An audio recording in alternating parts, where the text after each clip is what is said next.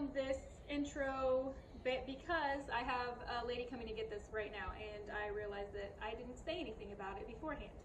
So this is a dresser, and it's been in my husband's family for a millennia, and we are ready to get rid of it because we just did the kids' desk. So this was a solid, plain, with layers and layers of paint on it, dresser that I redid in a crazy fashion. So if you'd like to see how we did this with all these added details here and here, along the sides, along the top. Oh, I was gonna tilt it towards you, but all the doors will come out. Yeah, just keep watching, and hope you enjoy. Oh, like, subscribe, all that jazz. See you guys next time. Here's the before shot. As you can see, it is a shiny latex paint. We gave it a quick scuff sand just so that the chalk paint would stick to it. And I kind of got all the family in on the action because it's just fun to be outside together. So I have Gracie making molds for me, and the boys are both sanding the piece. Nothing too crazy. And then I'm just gluing on all the molds where I want everything. So I updated all of the knobs and then also put this frame around the very top drawer to kind of give me just a little more excitement to the, because it was such a basic dresser, I wanted to give it, you know, something exciting. And then I did a custom blend on this entire dresser. So this paint will never be recreated exactly the same because I don't measure anything. I just made sure I had 3 colors to work with. A dark, medium, and light, obviously, for blending, and that's kind of where I started with everything. And I just mix them up until I kind of like everything. And then I just slap it on. I use my middle color, so I blend up most of the middle color. There, I have the most of that color because I do the entire dresser in that. And then I'll do a lesser amount of the dark and the light because they'll go on in the second coat along with more of the mid-tone color. And as you can see, we already have the molds on the knobs. I just paint right over there, and I kind of make sure the paint's a little thick just to make it look like it's lived on the dresser, you know, its whole life. Because they're fresh and new, and the entire dresser has had so many paint jobs, I needed to make the molds on there look like they've lived on the dresser as long as, you know, all the other layers of paint have.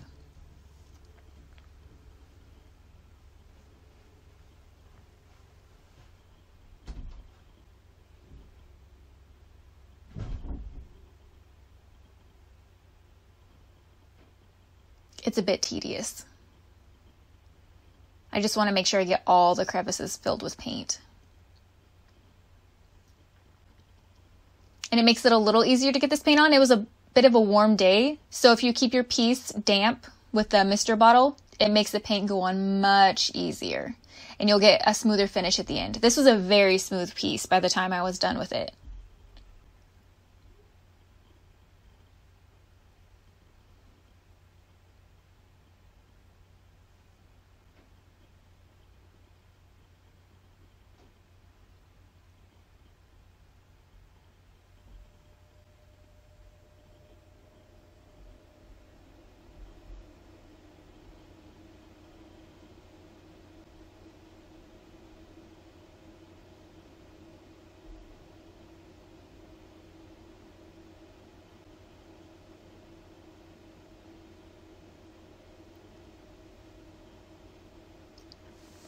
So I wouldn't quite call this a sand, but more like just a quick brush off with some fine grit sandpaper. I use my sanding block. It's a 220, but it's been used a lot, so it's probably even higher than that. It's very fine, and I'm not really sanding it. Like I said, I'm just kind of brushing off any high points, anything that's gotten into the paint. And then for a little jazz up, I added these stencils, and I'm doing them raised. I did a whole video on these in particular that you can watch to learn how to do raised stenciling if you'd like. This is my favorite part, is taking off the stencil. It's so satisfying, assuming that I haven't ruined it. Yeah, it's just good. And then so I wait till those dry and then go over those with the same color paint. I was debating on keeping them that lighter color because I did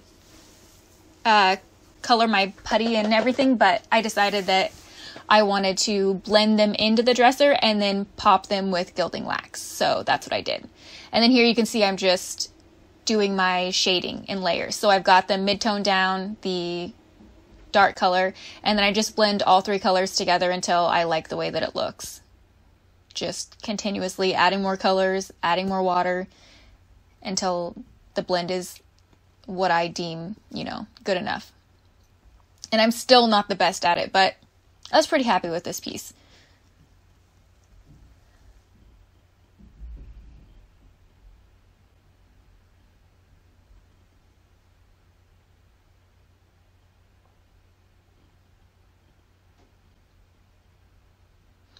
And here I'm sealing with a satin poly. This was kind of an interesting piece for me because I sealed the entire thing in the satin poly, which is one of my most favorite sealers because it's not really glossy, but it's also not full-on matte. It's just like the perfect in-between for me to where I feel like I can, you know, have a wipeable surface to be able to clean things off, but, you know, not that super reflective shine. But then I also added wax to the top because I liked the way that it was working with the stuff at the end. We'll get to that. So I added gilding wax to all of these pieces. As you can see, it just makes the biggest difference in making those things really stand out. The details just come alive as soon as you put the gilding wax on there. I believe, oh, this one is in rose gold. It is a rose gold gilding wax.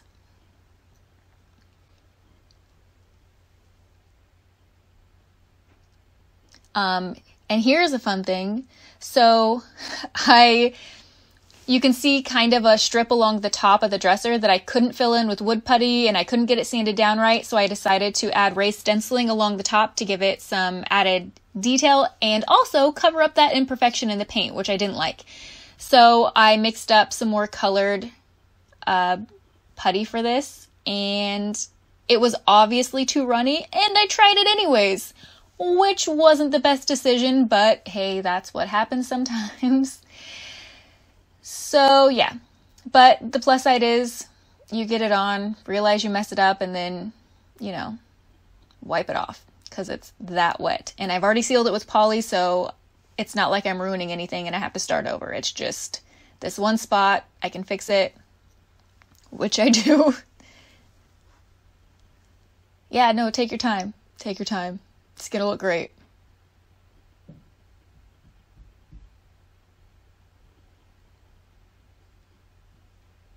Yeah, just a blob. And I knew that was gonna happen, and yet I did it anyways. So yeah, wipe it off. Like I said, I have poly down, so it's just not a big deal. I can get it all cleaned up, and what I do is just leave the lid off the container and stir it for the next couple of days, and eventually it thickens up and I can use it again properly. So I'm hitting all the other details with the gilding wax. I'm going to go through and do all of the stencils. This was a big gilding wax piece, and people apparently love that because I posted this piece and within minutes I had several people wanting to buy it. So it sold within an hour of posting, which was kind of awesome. And obviously we did a contactless exchange for those of you that are worried.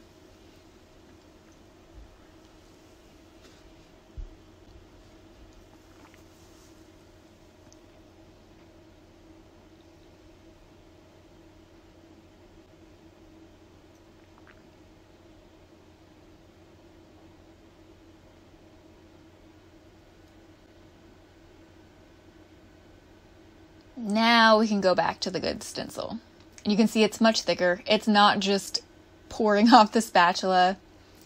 And I've already done a row of them, as you can see, and then we're going to make them pop again with some more gilding wax, because apparently that is the theme of this video, gilding wax. Also note the elixir of life on top of the dresser there. Delightful. I always work with coffee. You can also see some lettering on the front midsection. It was my first time trying this. I'll maybe do a video on it later when I feel like I'm good enough at it. I didn't want to include that here because it was a process, and I don't feel like I'm good enough at it yet to be sharing it with people. So this, I chose to do the gilding wax on here. the stencil on this was kind of it was too thick of a stencil, so it didn't have the best detailing like the ones on the front and the sides had. So I used the same stencil and then went over it with gilding wax and a brush to make sure that I was getting as much detail as possible. So I could have done that with the other stencils too, but they were raised up enough and had enough detail in them that I could just do it with my finger and catch all the detail that I wanted. But these ones were a little more difficult, so. And then here I decided to paint all of the drawer sides because I like to have extra fans on everything. This dresser was so extra.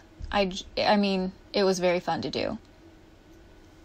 So I used my lightest color of the dresser to complement. So when you pulled out the drawers, it matched, but not really. It was in the same color family because it was the same highlight I used over everything. And then I just used white to stencil in the sides of the drawers. I also like to use wax on the sides of the drawers because wax makes everything slide smoother anyways. And I just feel like it's a good thing to use.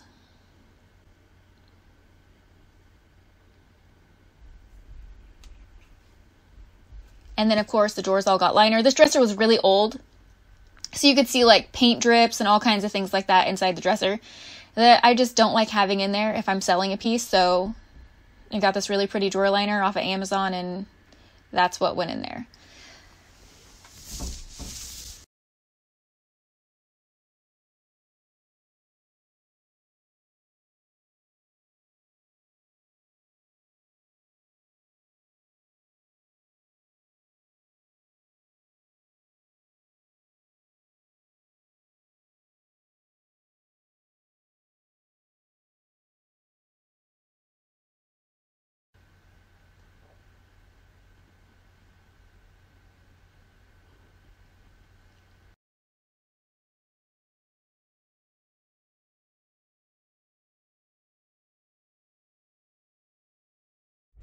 Okay, so since this piece is cut perfectly, I'm going to take this same piece, fit it in all of the other drawers to make sure it fits those all perfectly, because this is an older dresser. The dimensions could be a little different on each, but if it does fit every single one of them, I'm just going to use this as the template for all of them. Instead of trying to fit it in each drawer, I'm going to fit the paper to this paper and make all my cuts that way. And then I'll have perfect copies of everything.